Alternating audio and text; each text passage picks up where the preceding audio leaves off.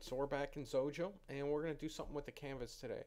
And the reason I want to do this is I know a lot of other people that use some other cross-platform tools that I use and are kind of curious about Xojo, but really don't understand some things about it, especially the canvas. Really, what the canvas is it's an object to draw things on screen. That's really what it is.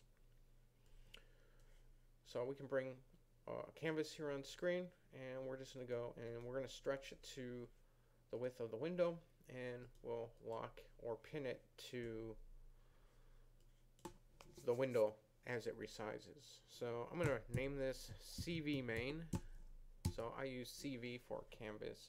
You can call it whatever you like, but that's what I call it. And really what there is here is, if we look at the event handlers for a canvas, you have a multiple type of events you can do. You have paint, which is how you paint things, open events, and then you have a number of actions that can be caught in this, from mouse events to keyboard events to a number of different things. So first we're going to start with a paint event. So we're going to paint all our graphics into the paint event. And for this simple one, let's try to also get a mouse move event. So every time the mouse moves within the canvas, it can do something. And so let's, just for some basic feedback, let's get a field object, and let's just put that on screen. Okay, so let me drag this on screen here, and let's rename it.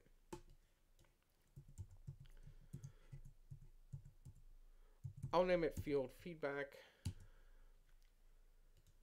and let's just take the name of that. So we can go into this mouse move event, and we can say basically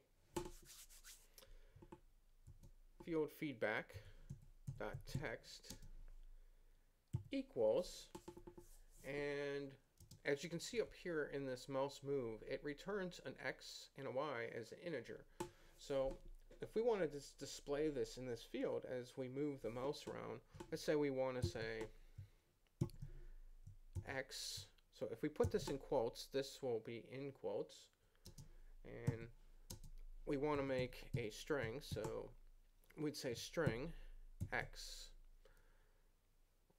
And let's do another plus here for like a little comma, plus, and let's do another text string here, Y, with a marker like this, and then another plus, and then again string for Y. And the reason we have to put in a string here is because these are returned as an integer. But now as we move the mouse around on screen, you'll see that we'll get feedback of the XY coordinates of our mouse cursor location in the canvas. So you can see how simple this actually works. Okay, so we're on screen, and you can see as we move around the mouse pointer on screen, we get the XY coordinates. And if we resize the screen, it changes. So you can see that immediately we could take these coordinates and use them to our advantage to draw something in screen. So here's an idea. While we move the cursor around, let's maybe draw a picture, and we can move the picture onto the canvas. So let's stop that, and let's go back into here. I'll keep this on screen, but let me bring up the inspector. Let's turn off this focus ring. Okay, so we need a picture, and I have some icons here from one of the icon artists that I purchase icons from. And I'm just going to bring in this cloud picture right here. And that's what it looks like. Pretty nice, huh? Okay, so we're going to draw this into the canvas area. And really all to do that, we just have to call this name for this cloud. One thing I do like to normally do is add a folder, and I like to call it like artwork, and I just stick all the artwork into this folder, and then hit save. And there we go, we have it in there. So we're pretty much ready to go. Now, as you can see that we have our XY coordinates in the mouse move. One thing we could do, or one thing that I normally do, is I will set up properties for these things. So we're going to have a cloud X, and let's start with a default of 0. And let's make another property of, then we do cloud Y, integer, and let's start again with 0. And let's go back into this mouse move event, and we can come down here and just go cloud X equals X. And we can set this properties cloud Y equals Y. And so now we can really just take these properties and we have here and get the values that we need to paint. So we'll go into the paint event of the canvas now, so we can draw our picture to screen, and we'll draw it to those coordinates. So basically, to do that, we just use G, draw picture. There it is, draw picture. And there's a number of things you can do with draw picture, but the basic thing that you can do is you call what picture you want to draw. And in our case, that was cloud. So we can type that in, C-L-O-U-D. And then we just need to pass in the XY values. So all we have to do is then say, take our properties that we already made, cloud X and cloud Y, and it will draw a picture when we move the mouse. Now there's one thing that we do have to set up though, is when the object, like, it won't actually look like it's moving. So what we have to do is we have to basically like sort of refresh the screen, but instead of refresh the screen, we're going to use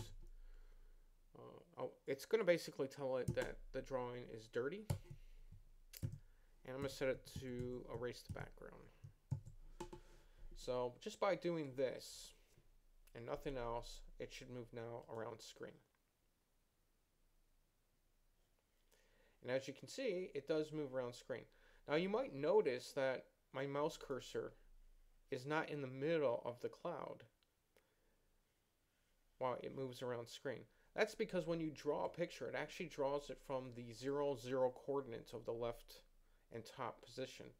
So actually, if you wanted to get this in the middle of the screen, you would have to know the size of your picture. So I know this picture here, I'm pretty sure, is probably about 128 by 128. So because I know it's that, what I can do is I could subtract 64, and I could subtract 64 from it, and it should put it in center. So let's just try that really fast. And as you see, just by subtracting 64 from both the X and Y axis, now when I draw this on screen, and I think it's a little off here, it's in center of the cloud. And as you can see, it moves around. It does stop when it comes to the edges, especially the negative edges. It does not like actually a negative feedback. So it will stop. It sort of constrains. But that's how simple you can draw a picture to screen. And that right there is to follow a mouse around. There's a lot more things you can do with the canvas. It is probably one of the most coolest things you can actually set up and do things with. This is very, very basic. But as you can see, we just have a very simple draw command here. Usually there's a lot more into it. And we're using just a simple mouse move, and really besides the feedback to the field, we're just setting these properties that we set up here in our project. As you can see, they're just basic integers. And that's how simple it is to start doing stuff with the canvas. Now, you can do so many more things than this, but this is just to show you how simple it is really to get started. It's really not that hard. It's really just an area to draw things on screen. And by using the different events handlers that you have here, you can then do things based upon other data that comes in. And by capturing them into properties or doing other methods, you can basically do things. So that's pretty how cool that Xojo is. And you can see that we set that up in like less than probably 5-10 minutes. I don't know how much time has passed here, but I wouldn't say very much. So thanks for joining me, and I hope you have fun doing more stuff with the canvas, and maybe I'll show some more videos in the future on this stuff. Okay, thanks for joining me, and have fun.